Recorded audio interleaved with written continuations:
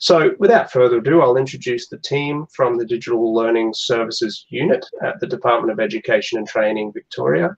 We're going to hear from Deb, Sam and Lauren. So take it away, Deb. Thank you. Thank you, Nathan.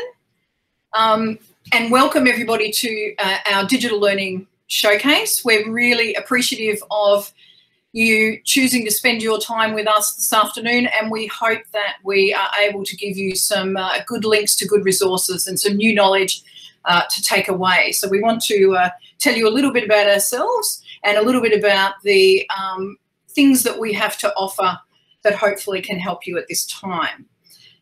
So just before we get started, I'd like to acknowledge the traditional owners of the lands on which we meet today and recognise their continuing connection to land, waters and culture. We pay our respects to their elders, past, present and emerging, and we would also like to acknowledge other elders and Aboriginal people who are here today. So hopefully that might include you. I've put a little tiny link down the bottom. You might see down in the bottom corner it says Marung, and that's the Marung Education Plan for Indigenous curriculum. So if you're looking for some ways of embedding some Indigenous curriculum into your work, there's a little link there. When you download our presentation, which will be available alongside the recording, you can click on that link and have a look at some great resources. So let's have a look at our agenda for today. We're going to look at a few different aspects of the work that the Digital Learning Services Unit do. So there's some work we do around strategic planning for ICT, and I'm going to talk about that. And then I'll hand over to Sam, who will introduce the ARC platform, and that's going to be a wonderful thing for people who haven't seen it yet. They're going to love having a look at that. Lauren will then take us through making the most of Minecraft, and then she'll keep on rolling with what is now Microsoft 365 and G Suite, and then we might finish up with a few of the wonders of WebEx, which Sam will take us through, and then at the end we'll have a Q&A time if there's some time left. But I think in between each section, we'll ask for any questions pertinent to what we are talking about. So if you've got some questions, happy for you to pop them in the chat, and one of the team will respond to your questions there, and we can highlight them in our talk as well. So let's get started. I thought I would just give you a little bit of an idea of who the Digital Learning Services Unit is, and we are a part of the Education Department that sits in Curriculum and Assessment Branch. So our work is focused on all those things digital learning, but it's a part of the bigger picture, which is curriculum and assessment. And if you look at that sort of flow chart at the beginning, you can, at the top there, you can see how we lead back to the Secretary of Education, Jenny Adder, at that time. And that I've put a little picture of the building that we work in when time is normal, and we're all going into the CBD, so that's where we work. It used to be called Nauru House back in the day. So that's our office in town in Exhibition Street and Collins Street. But our work, that is what you want to know about, is primarily around looking at areas of policy and guidance and developing the resources that go with that and the policies that guide the use of information and communication technologies in our schools. We also partner with various jurisdictions and authorities and organisations, particularly our strategic partners such as DLTV, to provide a suite of platforms and applications. So that's our software suite that we utilise, like G Suite and Microsoft 365, ClickView and all of those. So we spend a lot of time working with those and making sure that we have got resources supporting them. We also maintain department digital platforms, and we will tell you a little bit more about our newest platform in a little while, that being ARC. And we work collaboratively across the department to provide professional learning. So we work with our regions, we work with BASTO, we work with our strategic partners to provide professional learning for educators across the system. And there's a part of our work that's around developing an evidence base for emergent and developing technology. So looking at what's the practice out there, what is best practice, what is the research telling us. And of course, at the moment, that area is being flooded with people universities, organisations who are looking at what does this remote and flexible learning mean for schools and education and the long term and teaching? So that's an interesting space for us to be looking at. And down the bottom there, I've put our digital.learning@education email address. So if you had any questions or wanted to contact us at any time about anything, that's our address for you to contact us. So I'm going to take you through the first aspect that we wanted to share with you, which is what we do to support schools in strategically planning for ICT. So this is a little bit about me. I do a lot of work in this area and creating school-wide strategic plans for ICT and digital technologies.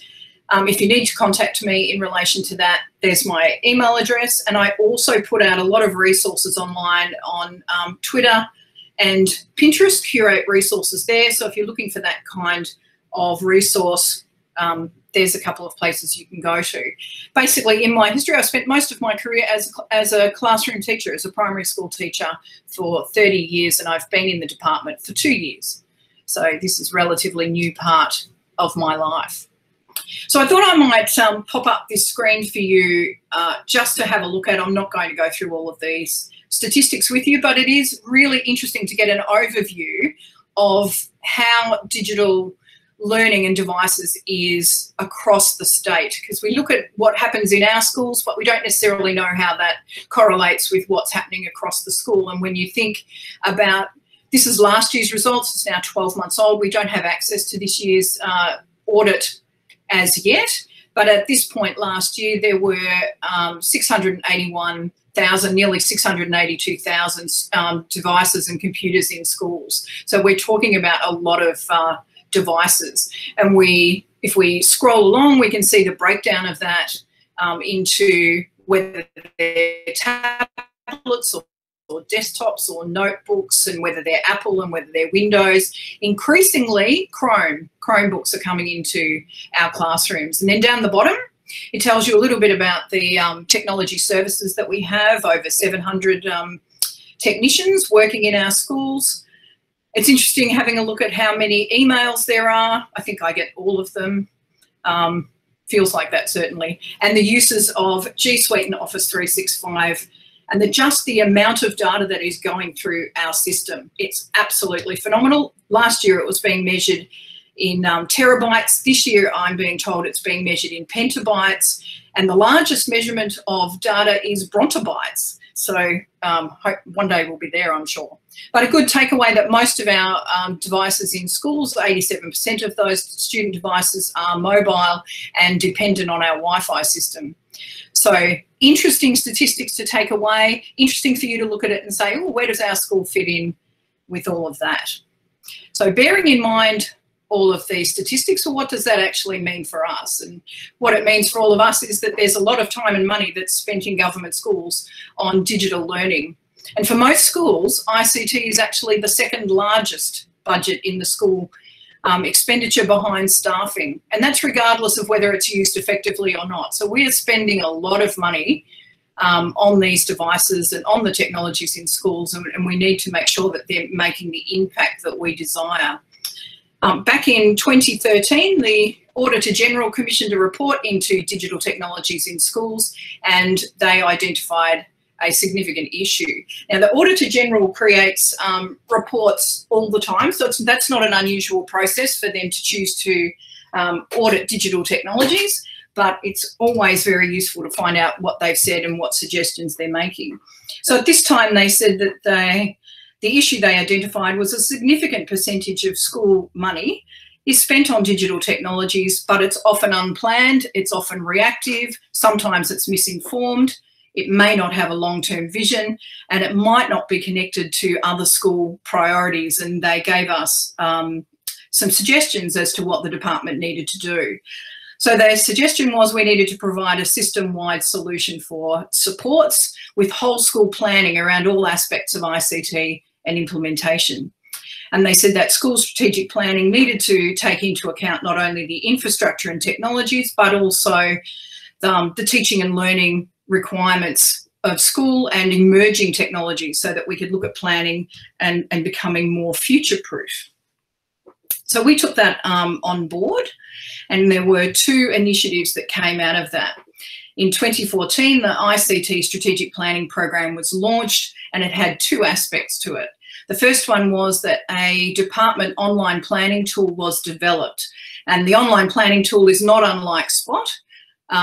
It is a tool that you can go into to create your digital learning plan for your school. And in line with that, ICT strategic planning workshops began in October of that year, and they are statewide workshops where schools are invited to come along, learn how to use the online planning tool and listen to what current developments are and make plans for their school, a 4-year plan. So looking at the online planning tool, I've popped a link in there that allows you to get to that online planning tool.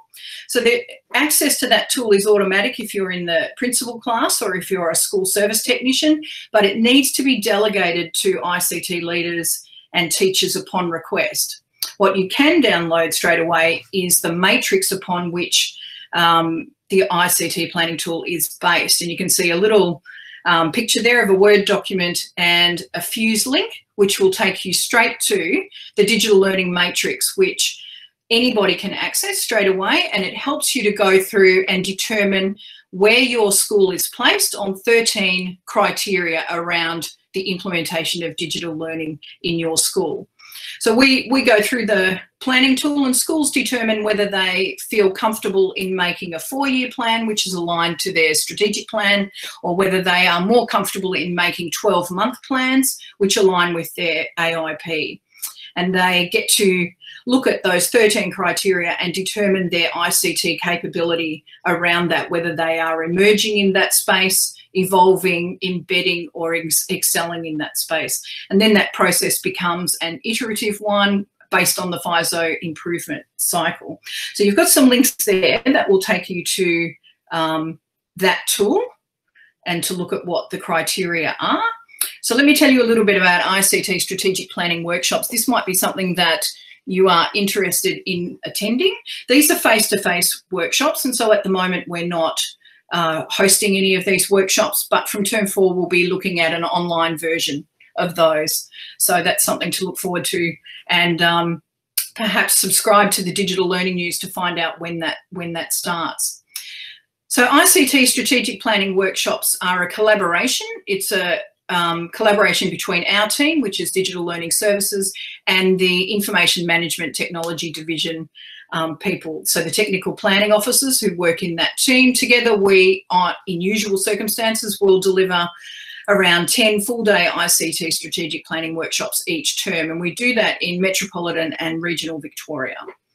So the workshops are free for schools to go to, and normally they target school leadership and service technicians. So on average, we get 3 to 4 people per school attend. And the workshops are capped at about between 24 and 28 people, so that everybody gets some personalised attention throughout the day and gets the opportunity to work with other schools as well. So what they do is help you to strategically plan for the use of technology in your school.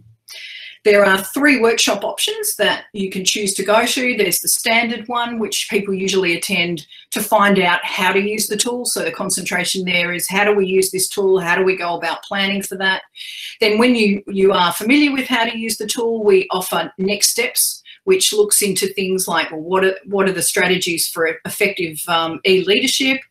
And it doesn't spend as much time looking at what the tool is. It spends more time talking about what are the issues and what are some strategies to address those issues. And there's a little picture down the bottom that shows you what the tool actually looks like. So there are a variety of tabs to work through.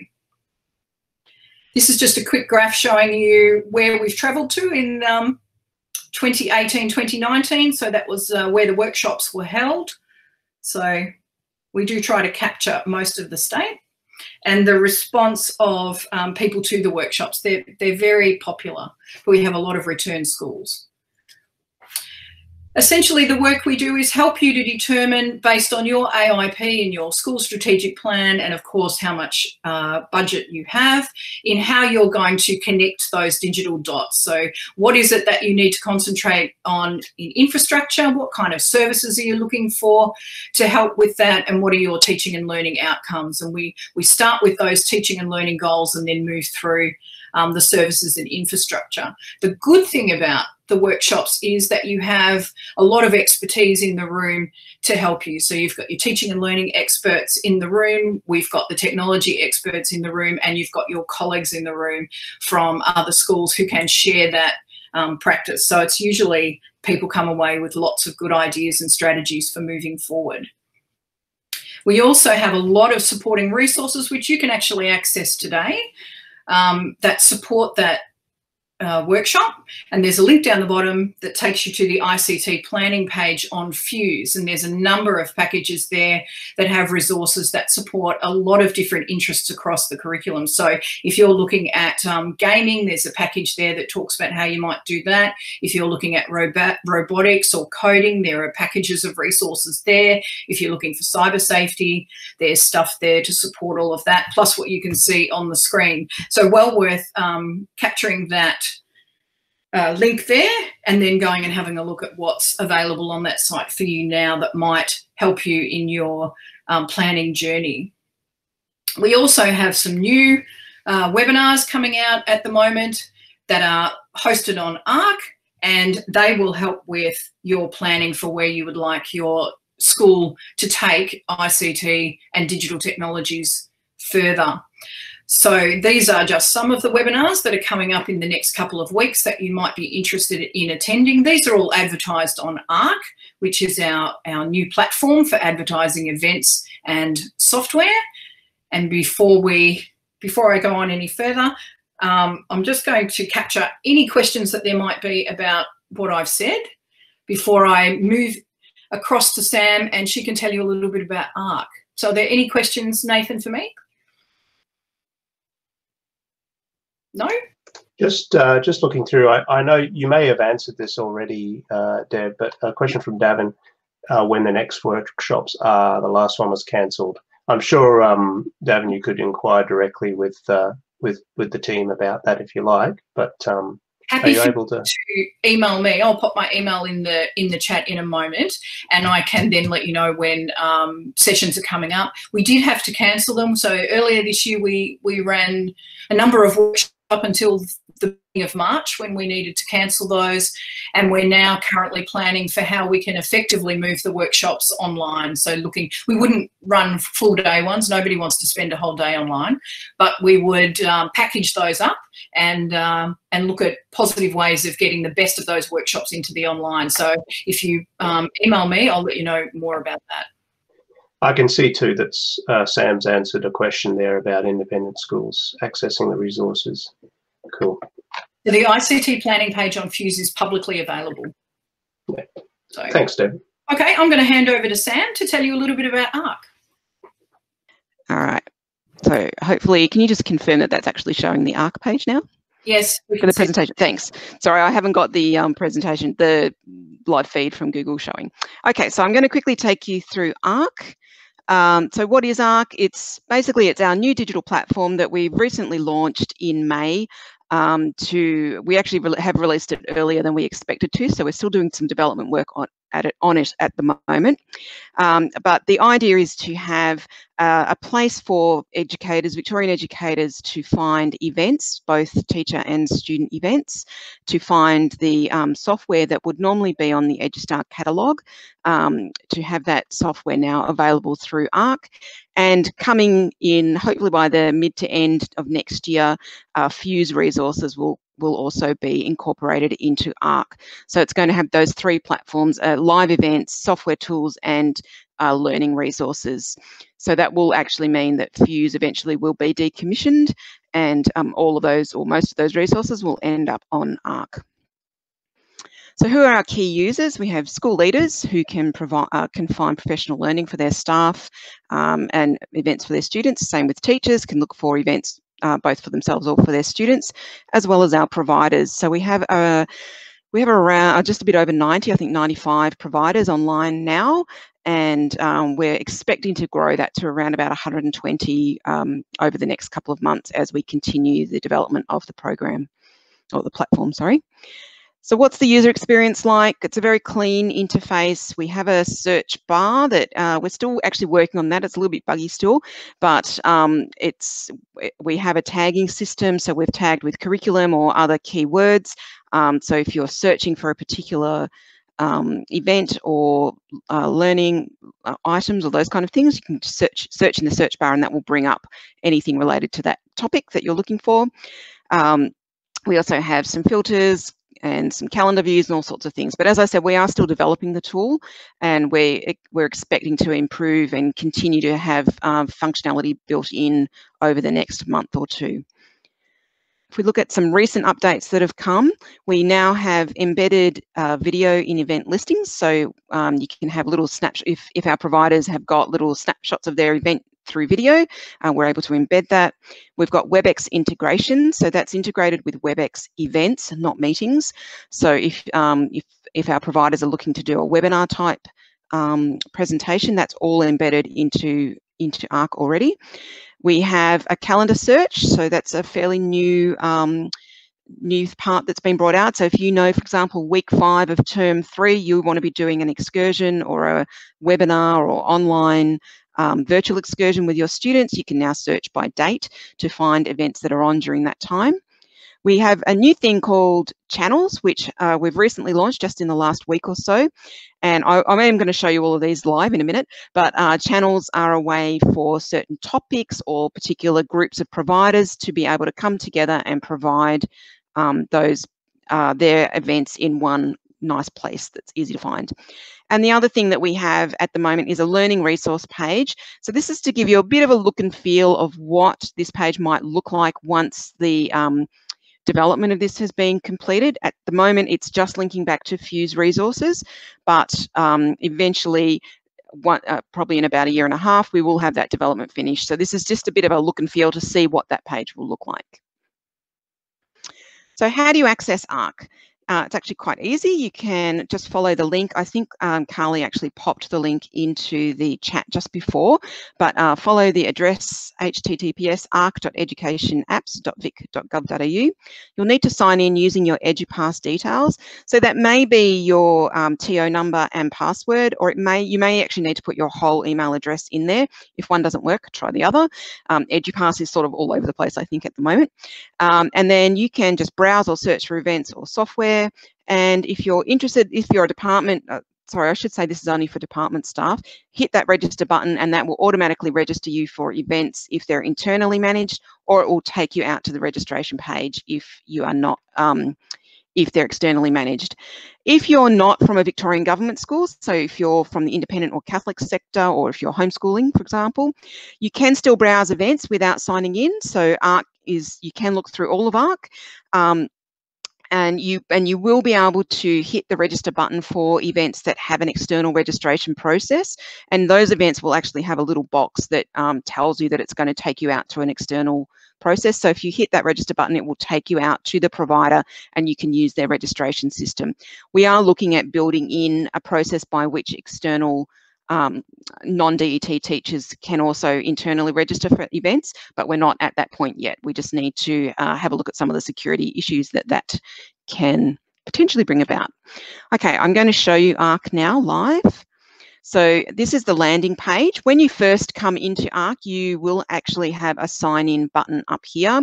So click on that button, put in your DET EduPass information, and that will sign you in.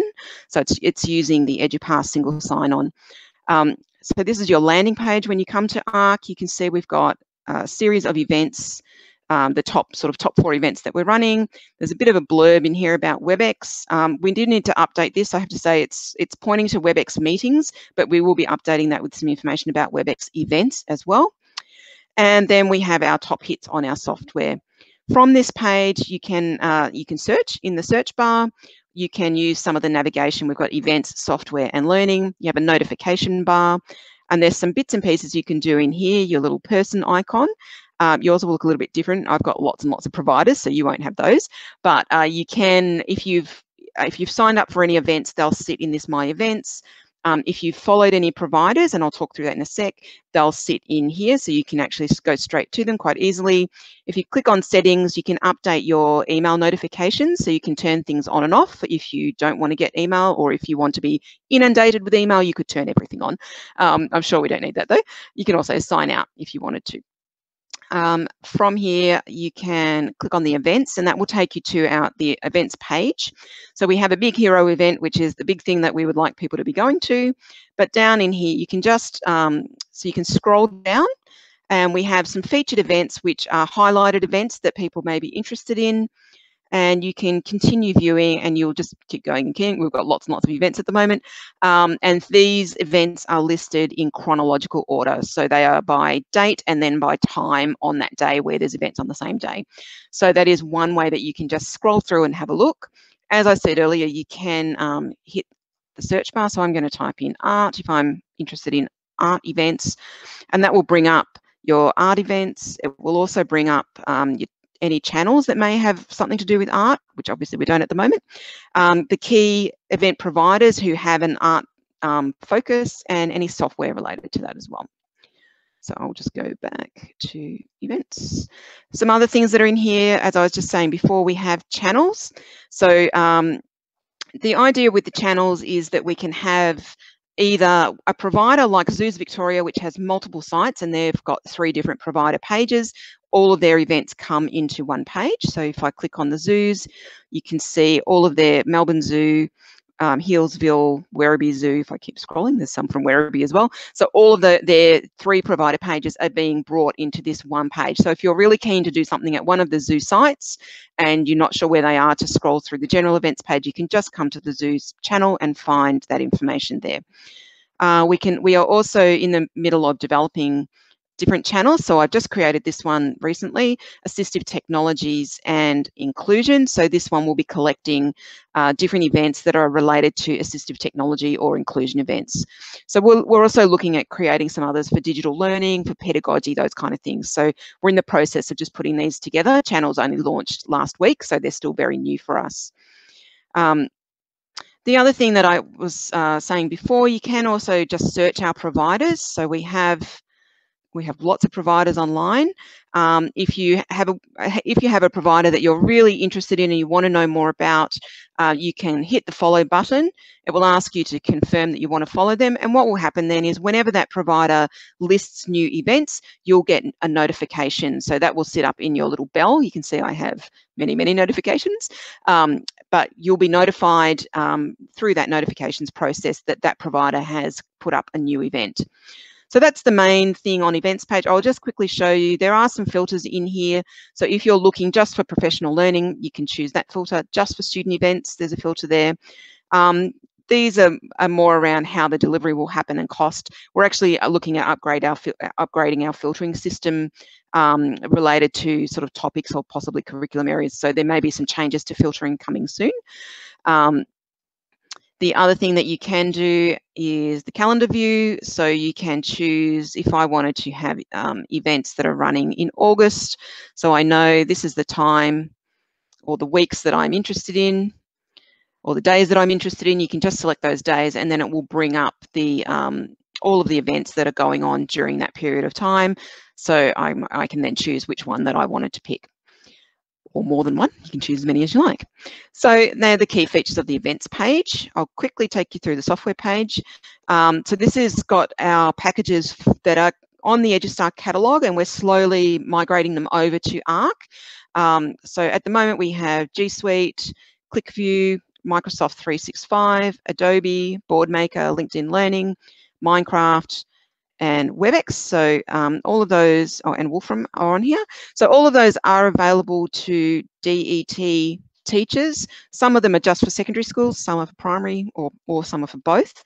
So there is information on each page. If we take a look at, let's have a look at Microsoft 365, for example, there's information about some of the different information and resources that you can just click on to go to. It tells you how to access those for PC and Mac, how to where you can follow more the provider page, information you can find on LinkedIn Learning if you're interested in getting some training for different Microsoft products, for example, the Microsoft Education Center. So there's lots of links, tells you a bit about how to access it and any licensing restrictions that may be in place as well. The last page that I'll talk about is the learning page. So like I said earlier, this is really just a holding page right now. It is eventually where the replacement for Fuse will be. So this will be our learning resources. So at the moment, it is just linking back to Fuse and packages on Fuse or some of our software packages, but it will give you a little bit of a sort of look and feel of what that might look like once we have launched that part of the program, of the platform, sorry. But as I said earlier, it'll probably be a year and a half before we get to that. All right. So Sean's just asked, is ARC a replacement for Fuse EduStar? So pretty much, yes, it will be once it is finished. So it, as I said before, it's probably about a 12 to 18 month period of time before that happens.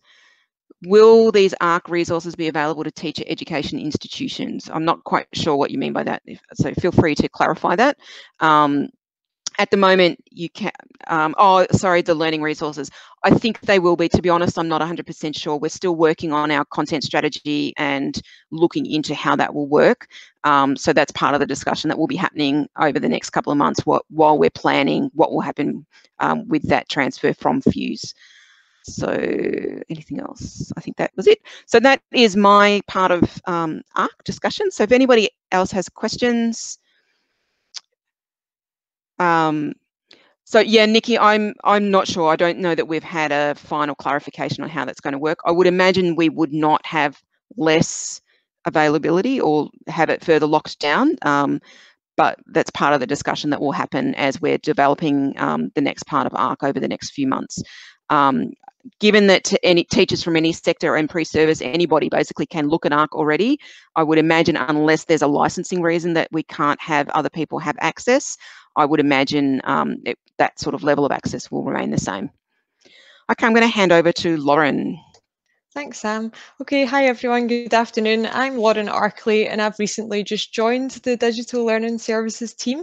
I'm not from Australia. I was a primary school teacher in Scotland for a number of years, and then I joined the region as a Digital Learning Development Officer.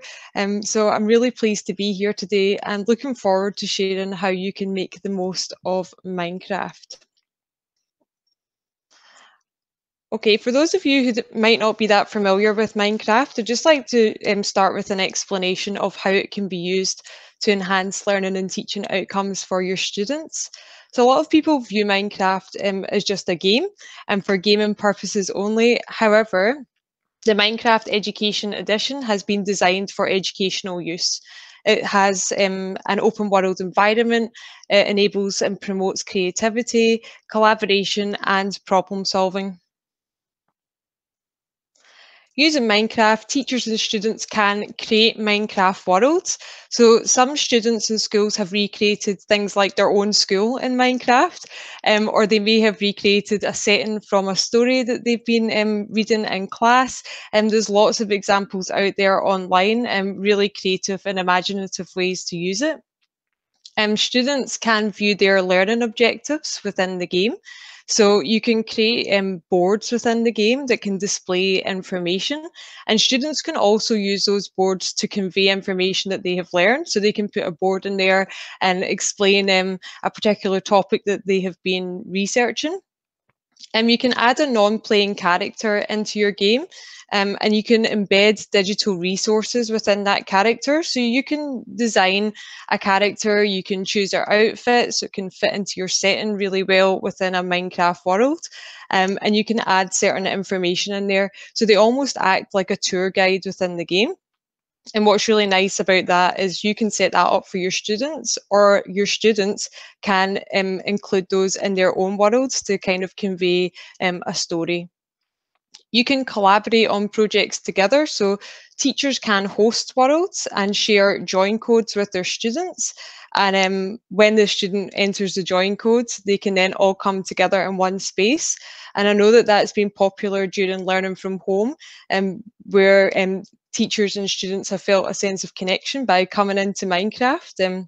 So some schools have been doing a Minecraft Monday where they come in and join together as a class just to connect and to collaborate. But more than that, you can get your students to collaborate in building materials in Minecraft and designing together and planning. So it has lots of really powerful tools in there to help your students get together and collaborate. Students can document their work using a portfolio and using the camera tool, which is designed particularly for the education edition. So students can take pictures of the work that they've done and it automatically saves inside that portfolio, and they can add in some text in there to describe what they've learned and reflect on that. And that portfolio can then be exported as a PDF, so you can use it in lots of different platforms. You can add personalization to the game, so students can design and sort of remodel how their character looks, change their outfits and change their hairstyles, which I think I spent a bit of time on myself. And more so, the education edition, it provides a safe environment for your students to connect and to collaborate in. Now, teachers in Victoria are using Minecraft in their classrooms. Sorry, hang on, And in June, we actually recorded over 26,000 unique users accessing the software. Now, we have lots of materials on our Fuse website, which we've made reference to with the other materials. I'll just show you. Let's see. You should be able to see a different tab now. So this is our Minecraft resource page on Fuse. So in here, you'll find some tech support, and you'll find information for teachers and for students and parents. And you'll also find some materials in there. There's things like lessons aligned to the curriculum. We've got our archaeology adventure, which is a fantastic resource that I would recommend that you have a look at. We've got some materials in there about remote learning, and it shows you ideas of using Minecraft in this remote and flexible learning period. We've also got the STEM esports challenges that Minecraft Education Edition just released recently, and they're really good, so I'd encourage you to take a look. But yeah, there's lots of different things in here that can help you to get started with your class. Now, recently, I thought it was important to mention, we ran an innovation cluster for Minecraft. So it involves schools across Victoria, and we also worked collaboratively with Microsoft and Dr. Bronwyn Stuckey. And unfortunately, like a lot of things, we had to change our innovation cluster to go online because of the move to remote learning. But we've still managed to stay connected, and teachers have done amazing things inside Minecraft with their students. Now, one example I wanted to share was one school planned to incorporate Minecraft into their inquiry sustainability unit, and students were asked to research an endangered animal. And then they had to design a suitable habitat for their chosen endangered animal and recreate that in Minecraft. And I had a look at it, and the tour that they created was fantastic. Another really good resource that I'd highly recommend that you take a look at is our Mini Melbourne Minecraft World. This was created in collaboration from the department and the Metro Tunnel project. So they've recreated a section of Melbourne, CPD, in Minecraft, and the detail in it is amazing. Any Minecraft user can download the public version of it, but for the Minecraft Education Edition, there are resources to support its use in the classroom. So what I'm going to try to do is, I'm going to turn off my webcam just to save the bandwidth, and I'll put the video on so you can see it.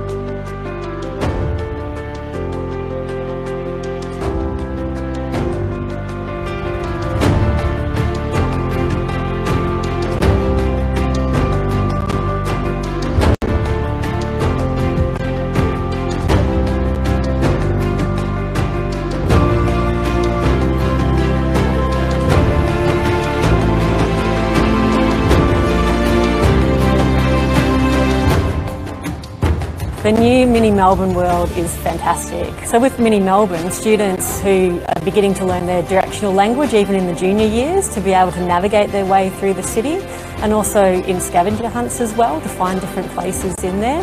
But also with the historical sites in the city, we're so rich with some magnificent buildings, and to really delve into those in more detail.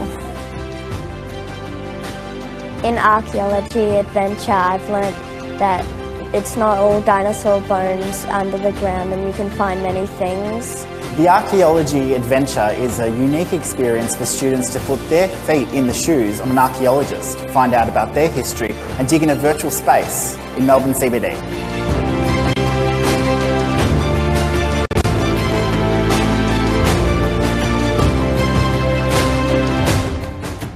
The Metro Tunnel project has offered a rare opportunity to examine the archaeology of the city that dates back to the gold rush, and I think being able to look at so many different sites of various different natures is really interesting to uncover.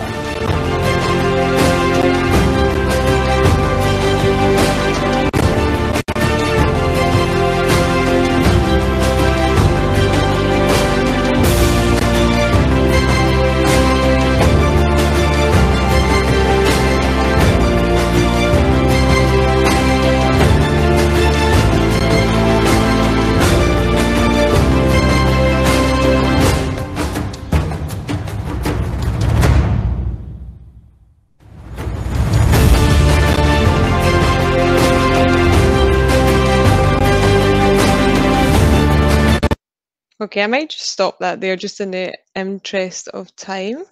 I would highly recommend that you have a look at that. It's even good in lockdown just to take a wander around the streets of Melbourne and remember what it looks like.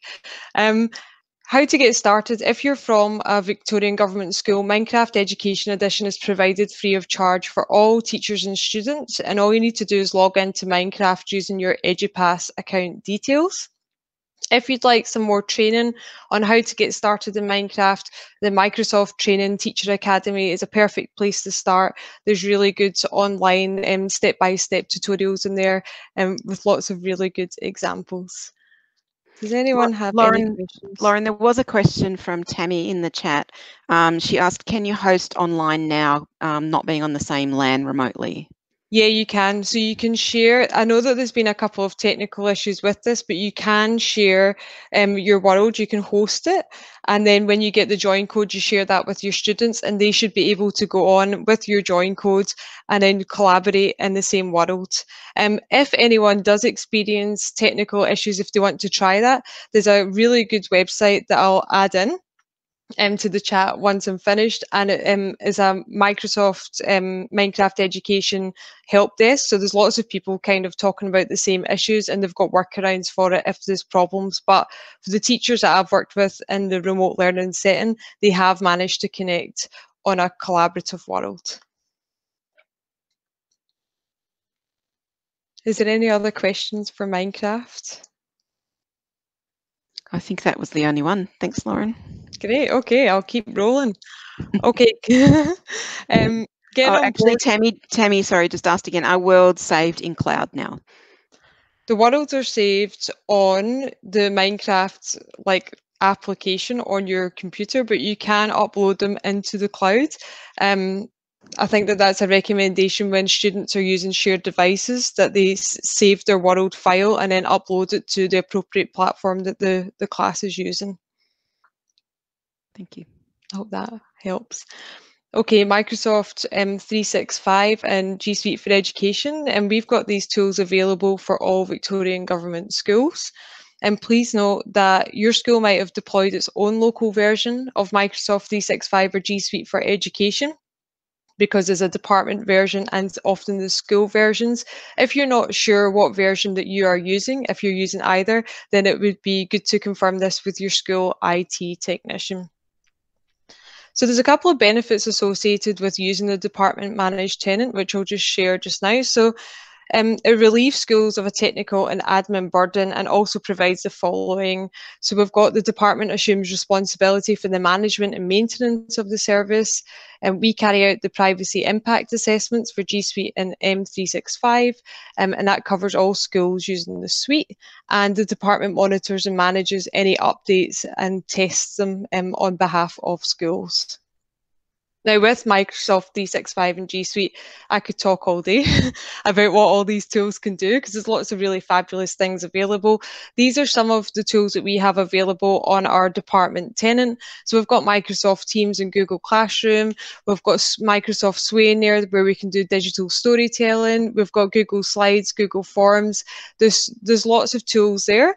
If you'd like to find out more information about those tools and how you can use them in your classroom, we do have our ARC software page, which Sam referred to in her presentation. You can go to that page and you can find lots of really useful links. Some of those links also go back to our Fuse pages for that software, where there's lots of how-to guides, and there's also notes on professional learning in there as well. Now, before I hand over to Sam, I wanted to play this video, and this is about video conferencing. And the reason it's a good time to do that now is because with Microsoft and Google tools, you can video conference with your students, as well as WebEx, which Sam's about to talk about in a moment.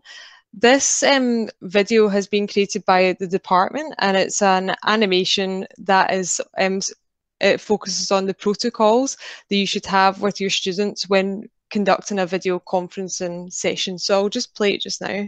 You'll be able to see. The Department of Education is providing video conferencing solutions to keep Victorian state school students connected to learning. Here's some info to help parents feel comfortable with their children connecting to classes via video. Lauren, you might just want to boost the volume a little bit on the video. Platforms the Department of Education supports, like Cisco WebEx, Microsoft Teams, and Google Meet. Video class links are shared securely to keep our students safe, so please remind your children not to share them anywhere. Teachers have been given the tools and training to protect and supervise video classes, just like at school. You can help your child learn online too. Create a quiet and neat learning space. Remember, anything that's in your background is seen and heard by everyone, barking dogs included. Above all, help your child to be respectful and fair to others during classes and follow the online rules or protocols. Remind them to turn off mobile phones, refrain from eating online, and keep their microphone on mute when not sharing. Your school might have their own online rules or protocols for you to follow too. Teachers may record classes if they have written consent from you as a parent. Please remember to check in with your child at the beginning and end of each day to see how their online learning went and what help they might need from you or their teacher for tomorrow. Video conferencing connects students, parents and teachers to their school community while learning from home. For more information on learning from home, visit our website.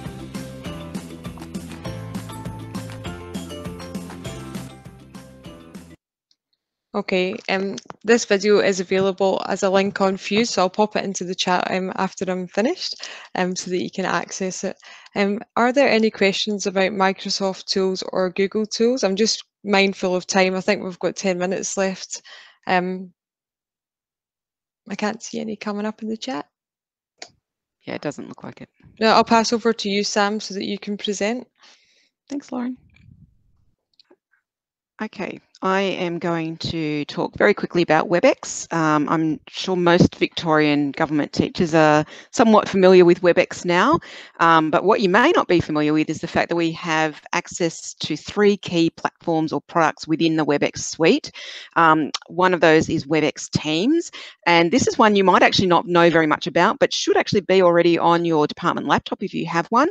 And it is a really useful tool similar to MS Teams, or I guess Google, not really Google Classrooms, but definitely close to MS Teams if you are familiar with that product. We also have WebEx Meetings and WebEx Events. So I'll just go through what they do. So WebEx Teams provides a space for your teams to collaborate within your school setting, or for example, as we use it within our department teams and across teams.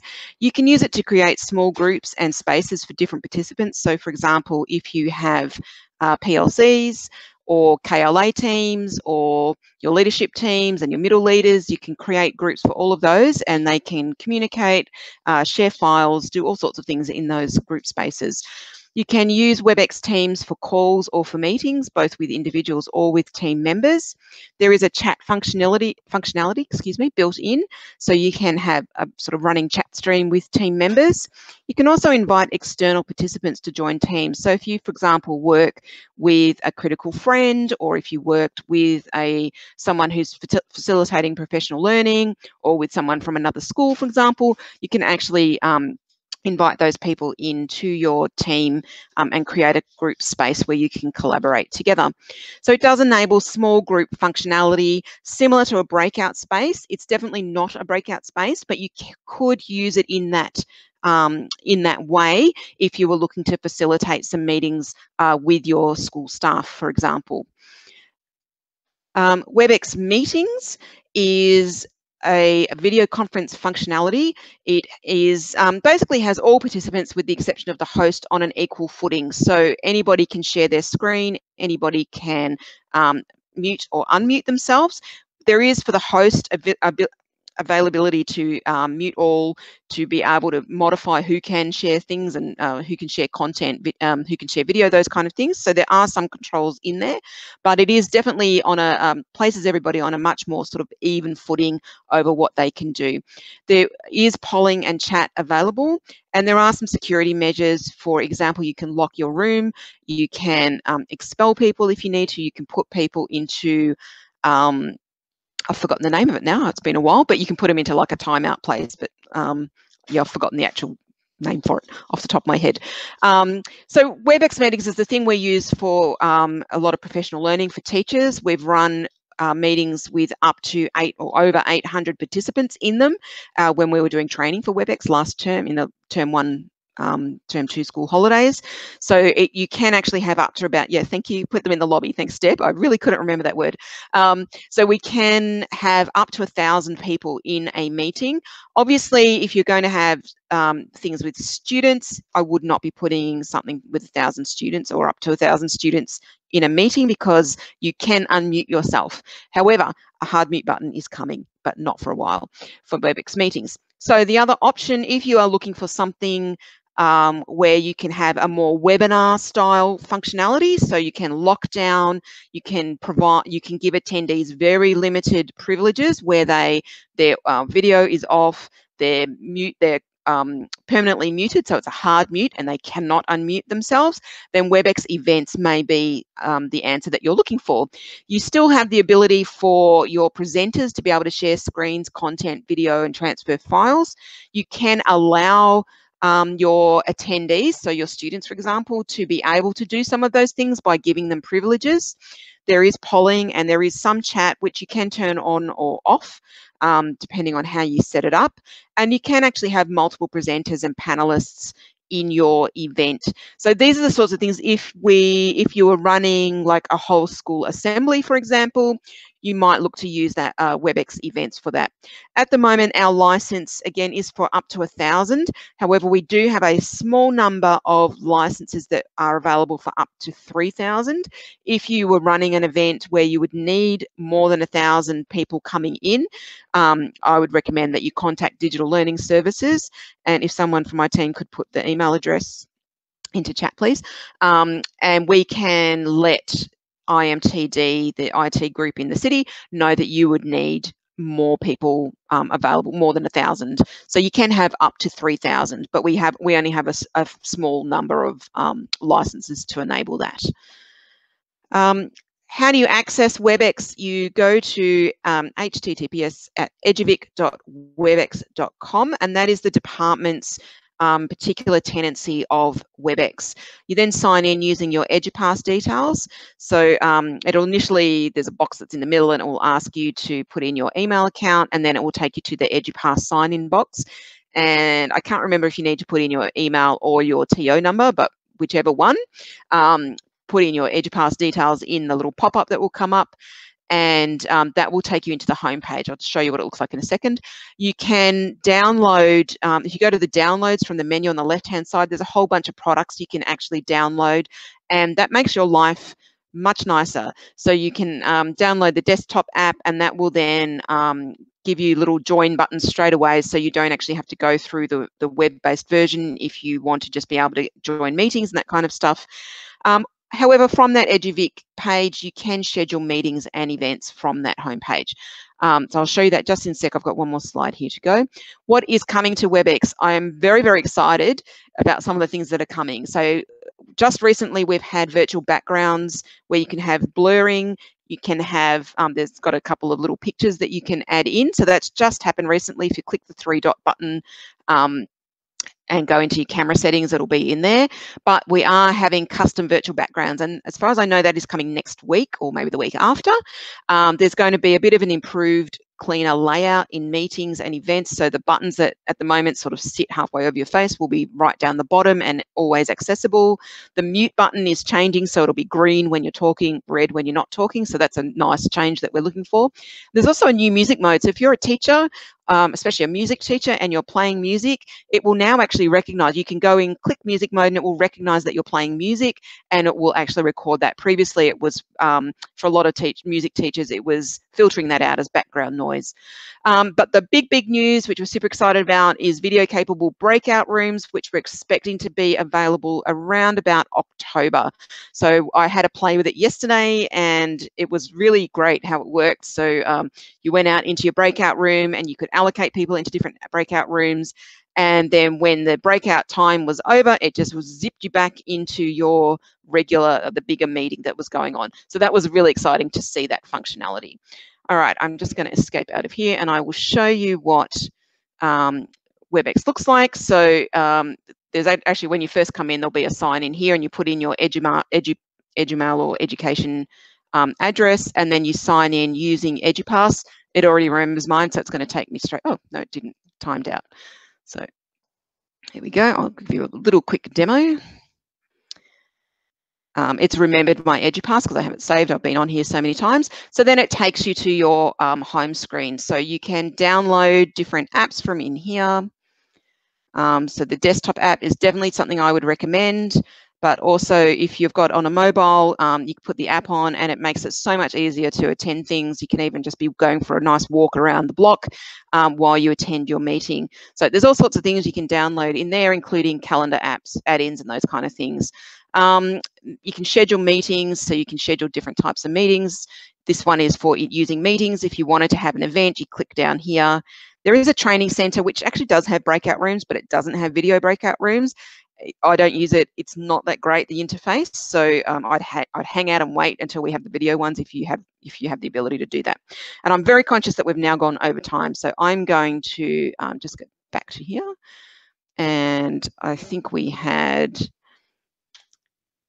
just a little bit of information about our contacts, so social medias. We've got a Twitter page that we're relatively active on when I can be. I'm the main person on there. I think Deb sometimes jumps on there as well. We do have our email account, digital.learning@education.vic.gov.au, and we have a digital newsletter. So if you're interested, feel free to sign up.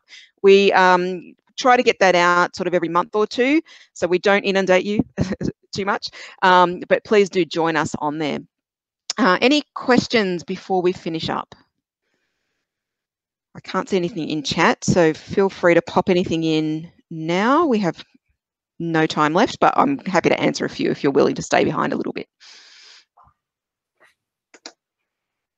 Do Google Meets have breakout rooms? That's one for Lauren. Yeah, no, they don't. Sorry, it's a straight answer there. Yeah. So look, it's Kev from Digital Learning here. I'd just like to thank Deb and Lauren and Sam. That's really informative. I'm just thinking maybe we should have made this 2 webinars. But we will continue our webinar series next term in 2021. So maybe we'll have a chat about how to do a little series, because I think people are genuinely interested. And it's really nice that a lot of the DET resources are available to everyone, which I think is fantastic. So anyway, thank you again. So Nathan, anything from your end? No, I'll just echo Kev's thanks. Thank you to our attendees as well. Thanks for coming in.